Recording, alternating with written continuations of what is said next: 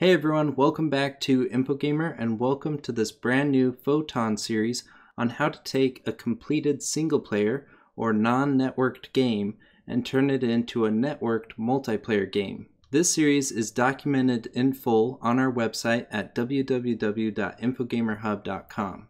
The principles taught in this series will be basic and general principles applied to a pre-built game. With some independent thinking, you should be able to take what I'll teach you and apply these principles into your own games. The project that we'll be transforming in this series will be our Pong project that we just recently created. I recommend that you follow along as we work through this series. To do this, you'll need to first create your own version of Pong by watching our series on how to create Pong in Unity, which I've linked to in the description below, or you can download our version of Pong for $1 off of our website store, also linked to in the description below. This is if you're not already a member, in which case the Pong project is free.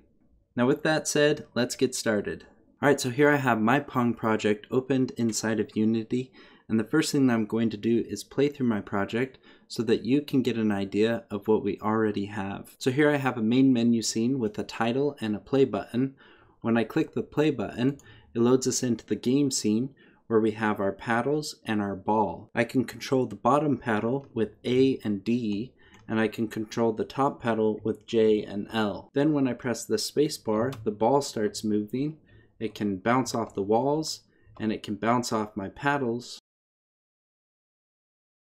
And then it can also score points when it enters an end zone. So that's everything that we have so far in our Pong project, but now we want to convert this local Pong game into an online multiplayer game. And to do this, we're going to be using the Photon PUN 2 plugin. To get this plugin, we want to open our Asset Store window, and you can do this by going up to Window and then selecting Asset Store. You then want to search for PUN 2, and this should bring up two versions of the plugin. One is free and the other costs $95. If you don't see the free version, you can also filter your search by price and just drag the slider down to 0, and then it should be the only asset that appears. So I'm going to click on this and then going to scroll down and click import. This will bring up the import window for this plugin. I'm then going to click import. So from here, now that we have the PUN 2 plugin installed in our project, we need to connect our Unity project to a Photon project. To do this, you'll need to go to the official Photon website, which is www.photonengine.com. I have a link to this website in the description below. You'll then either need to create an account if you don't already have one, or sign in to your existing account. Once you're signed in to the Photon Engine website, you'll be able to see your account dashboard. And as you can see, I have a number of projects already created, but you'll probably need to create a new one.